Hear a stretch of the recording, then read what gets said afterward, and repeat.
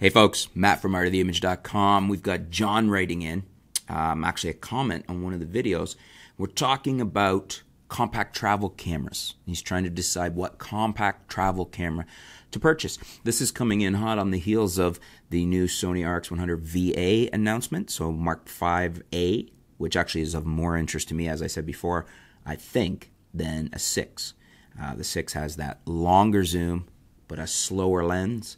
The 5 retains the original, the 5A retains the original 5's lens, so a faster, shorter zoom, which I kind of more my kind of lens on those cameras. Although, if it's more of a compact travel camera, I could see why the 6 might be more to your liking, because you got a longer zoom, and it's probably going to be better for grabbing, in the sense of when you're traveling, stuff in the distance, stuff up close, and you're willing to lose some of that speed, perhaps.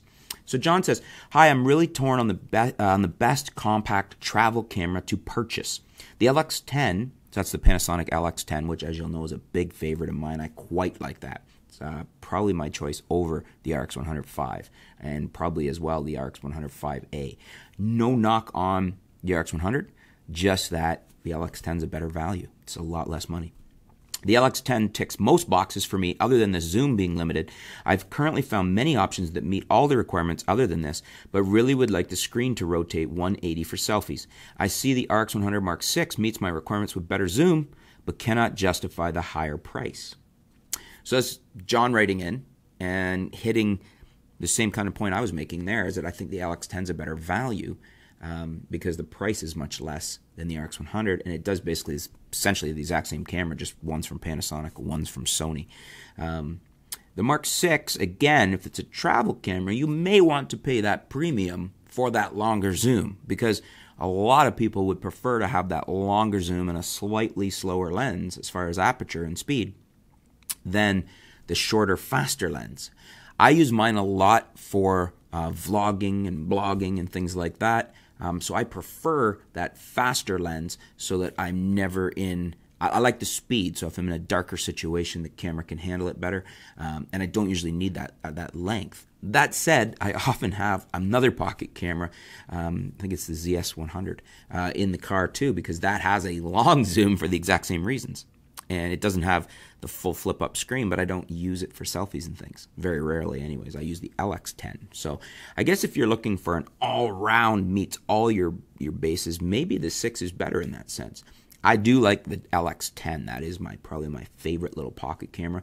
Not that I have any knocks against the RX100. It's just the LX10 can be had for almost half the price, which to me is a great value. And it's got that faster lens. I really like it.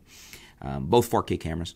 The LX10 especially works. I really like the remote system with the app. So that's still where I would probably go, although if it is going to be more of a travel camera and less for doing like what I do, where you're doing a lot of videos and vlogging and things, you may wish to consider that longer lens. It might be worth the extra money for you. I think if that was primarily what it is, travel, I would probably look at that myself.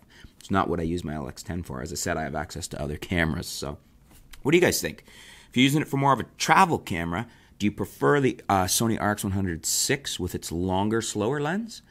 Or are you still okay with like a 24-70 equivalent lens, but that's faster? Would you prefer the faster lens?